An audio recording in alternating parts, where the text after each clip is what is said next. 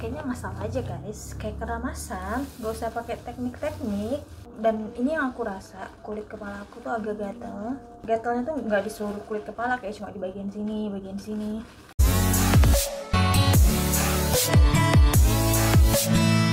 Hai, welcome to my channel. Makasih buat kalian yang udah klik video aku. Langsung aja, ini aku mau review produk warna rambut dari Hello Bubble X Blackpink. Dimana sebelumnya aku udah pernah warnain rambut pakai Hello Bubble. Ini yang ketiga kali. Yang pertama aku pernah warnain rambutnya sebelum si Hello Bubble ini berkolaborasi sama Blackpink. Ada di videoku yang ini. Terus yang kedua ini aku pakai warna ash khaki.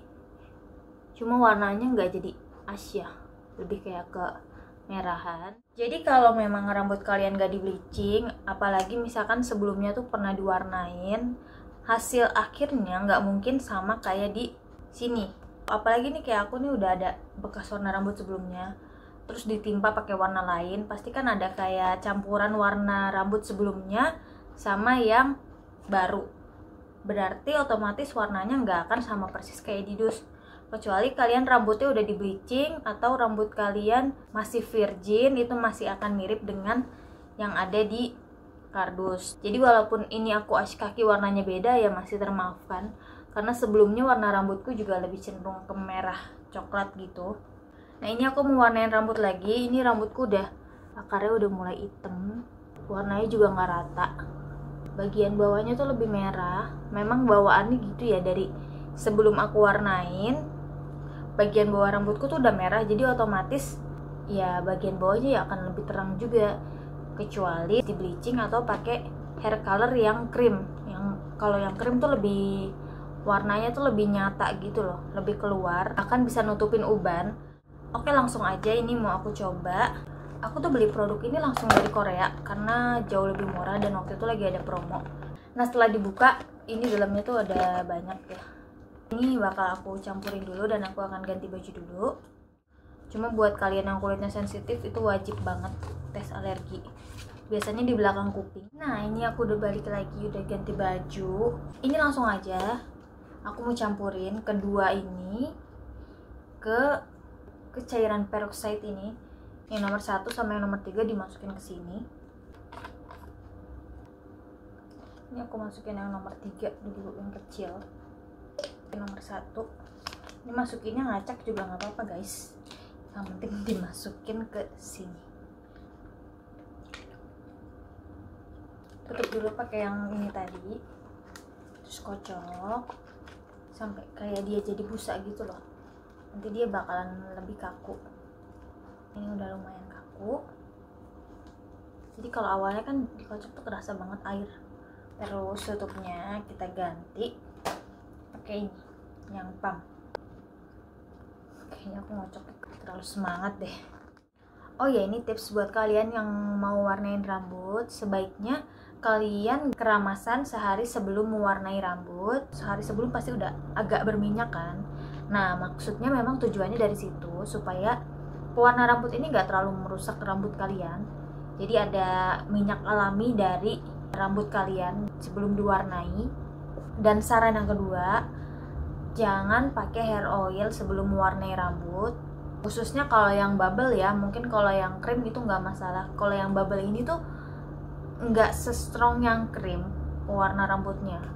Bahkan ini free amonia, jadi nggak bau. Tahu sendiri kan kalau pewarna rambut yang krim tuh super bau banget. Jadi kalau ini tuh, kalau ibaratnya dibilang foundation, dia itu light coverage gitu guys. Kalau krim itu yang full coverage. Jadi supaya hasilnya lebih maksimal, khususnya kalau pakai pewarna rambut bubble ini kan cuma kayak tinggal keramasan doang, kalian rambutnya berubah warna. Jangan pakai hair oil dan jangan pakai perawatan rambut apapun kayak conditioner, hair mask, krim bath, karena itu akan melapisi rambut kalian. Rambut kalian akan jadi kayak berminyak gitu, kayak terberir. Tahu kan terberir, jadi kayak ada apa ya? Ada lapisan pelindungnya sehingga ini pewarna rambutnya nggak menyerap sempurna ke rambut kalian, jadi nanti hasilnya jadi kurang maksimal. Jadi kalau mau perawatan rambut sebaiknya setelah kalian mewarnai rambut baru deh kalian pakai hair masker, hair oil, conditioner dan sebagainya gitu guys. Oke, langsung aja Oh ya, ini kita pakai dulu. Ini tuh udah dapat plastiknya gitu. Langsung aja kita pasang. Pasangnya tuh bener nggak ya ke belakang? Kali ya. Belakang apa ke depan ya guys? Belakang kali ya. Dapat juga ini sarung tangan. Udah kayak mau rasi ya. Nah, jadi ini yang keluar tuh busa gitu, kayak buat sabun cuci tangan. Karena masih baru ini nggak langsung keluar ya, jadi 3 kali pump dulu. Nah, baru yang keempat keluar busa. Nah, sebelumnya yang Khaki itu aku aplikasiinnya dari bawah rambut, malah kulit kepalanya kurang masuk warnanya.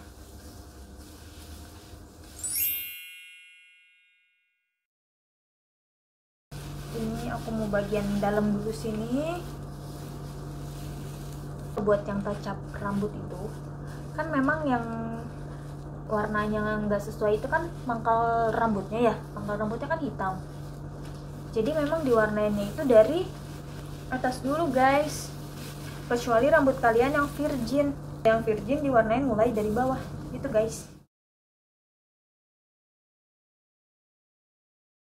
Dan jangan lupa dimasas, ini penting banget, bukan buat mijet kepala ya, bukan buat relaxing, tapi lebih meratakan.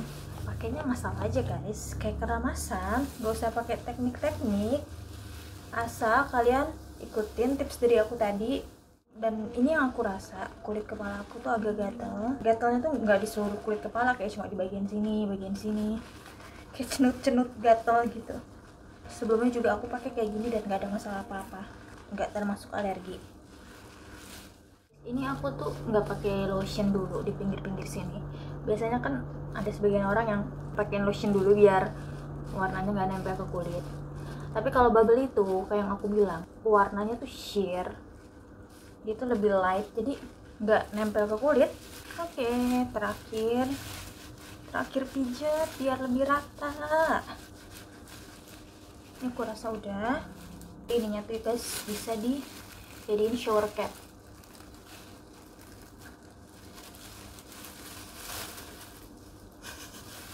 Nah, ini kita bungkus. Good idea banget sih, jadi nggak kebuang-buang.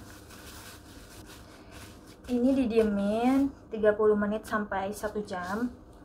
Kalau dari sarannya sih 30 menit ya. Cuman aku biasanya cek dulu apa warnanya udah masuk belum ke pangkal rambutku. Kalau warnanya belum masuk, aku diemin lagi per 15 menit.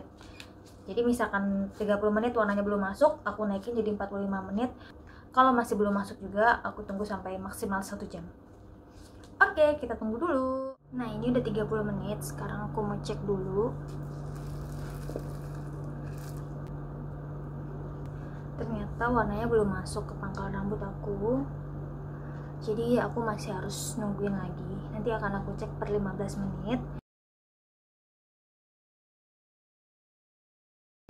Dan nanti kalau warnanya memang udah masuk, aku akan langsung bilas saja dan langsung tunjukin ke kalian gimana hasilnya.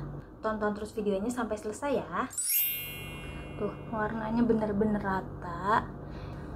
Tuh, udah sampai hitam-hitamnya udah nggak ada. Aku juga akan tunjukin gimana kalau hasilnya di bawah sinar matahari. Ini hasilnya kalau di dalam ruangan. Ini ada cahaya dari lighting aku. Ini aku kalau ke depan jendela.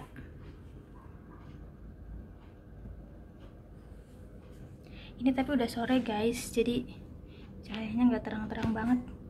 Ini kalau lebih dekat ke cahaya.